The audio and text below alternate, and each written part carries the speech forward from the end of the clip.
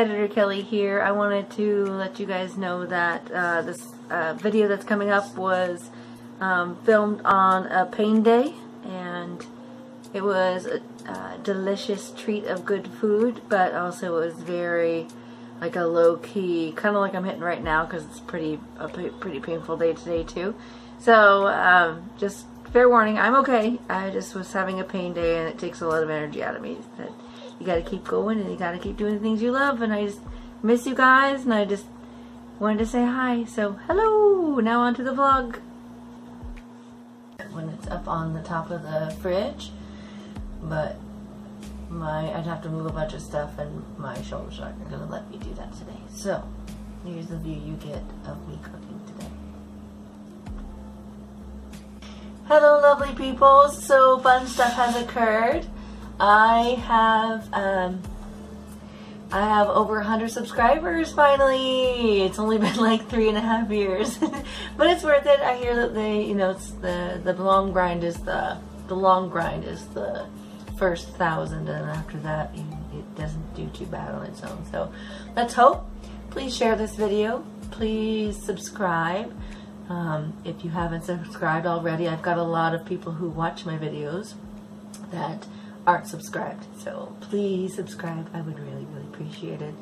And then what else is going on? Oh yeah, we're gonna do some cooking.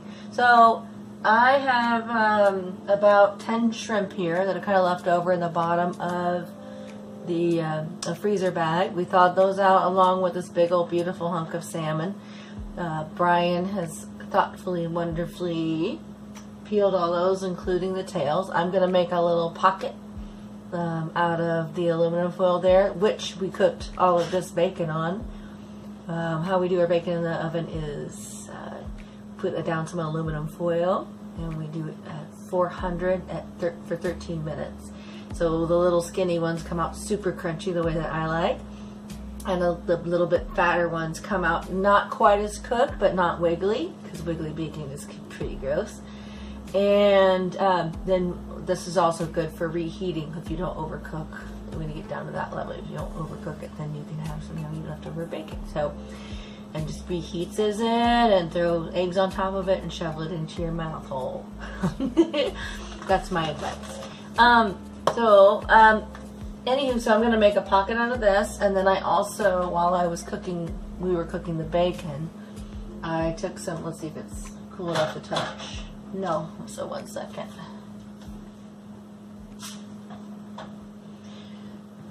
Most stoves have a vent burner, and that was our vent burner. So I took about half a stick of butter. This is Kerrygold unsalted butter, the one that we swear by, non-spawn. It's silly that we have to always say that now, but we have to. So this is Kerrygold, and I put a whole bunch of garlic and salt and pepper in it. So that's what's going to go on the salmon in a different container. So that's going to be delicious. But this is going to be just bacon. That's going to be flavoring that. I think seafood and pork are like bestie friends. When you eat them, they're just like the best thing together. They're very yummy, especially in the dumpling situations and things like that. So I figure we can give it a swing with these shrimp and the bacon that we already had. And I'll be rolling that up, like I said, into a pouch. And then I'm not sure what I'm going to do with this. Brian's at the store right now. I know that I'm going to see if there's any pin bones and pull them out. Which is, well, I can't really pull them out. But if there's some pin bones, then Brian can pull them out for me.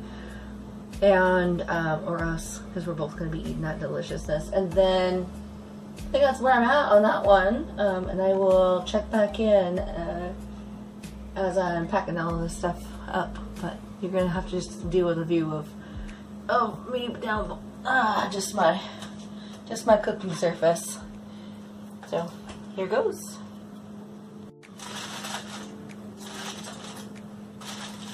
Let's get this kind of rolled up in a packet. Don't need to be all far apart like that. And the only flavoring this shrimp is going to get is going to be the bacon that was cooked already on this. So that's one packet. And I'm going to wait for Brian to come home, and we'll decide how we want to handle this beautiful slab of salmon. I know that we're going to do the butter, garlic, salt situation on it, but I'm not exactly sure how we're going to manage that or what we're going to do. I would like to probably put it in a packet. Then you can just kind of ignore it and it poaches inside the packet. So yeah, that's what we're probably going to be doing. So now I'm covered in butter and bacon. I'm going to touch my whole screen and freak out everyone with OCD.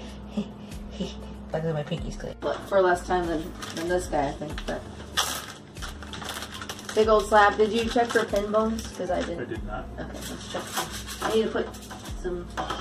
Dude, I don't feel any bones. There's one right there. See? So they're hiding in there. Oh, that's just a single. It's a tiny little. That's a big old slab of salmon. I'm so excited to eat that. There might be more in there, but. Okay. Let's just toss this stuff. And then lube it up. Lube it up.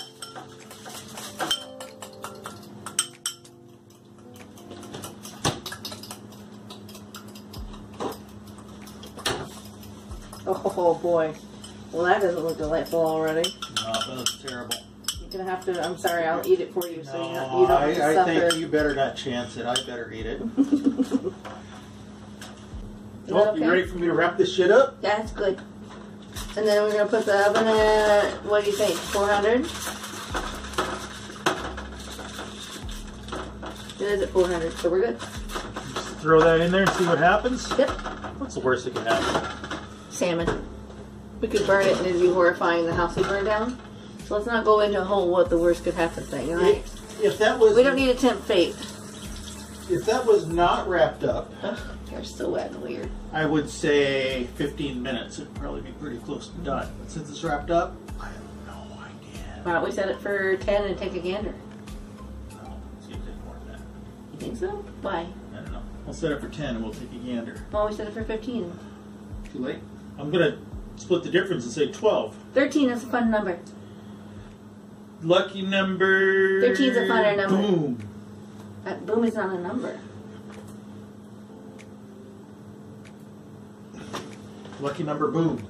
It's not a number. Dude, amazing. There's a beastie, because I had to hold. So we pressed down there and didn't get a real easy flake in the thick spot. So yeah, it still needs a little more cooking in the middle there. what do you think? Like tops 5 more minutes? I'm in heaven. Excuse me with the burping in your ears. Sorry about that. So what do you think? Yeah. 5 more? Some amount of time more. Okay. Oh, man. Do I look like I know anything? No, because you're very pretty. So, I mean, you gotta, like, bank on that. Okay. Bank it. Okay. Brian set the timer for 4 minutes and then didn't push start.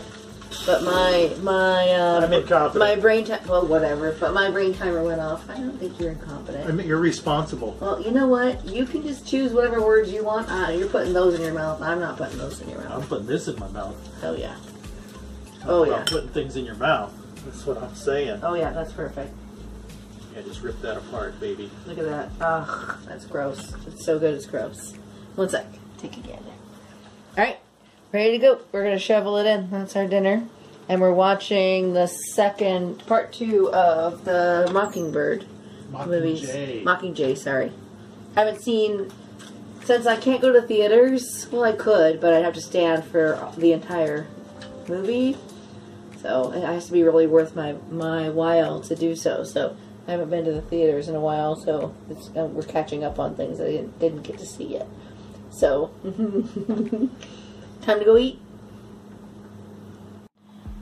There's my bowl full of stuff, and then this is our side dish. He doesn't like salt on his, but I like salt on mine.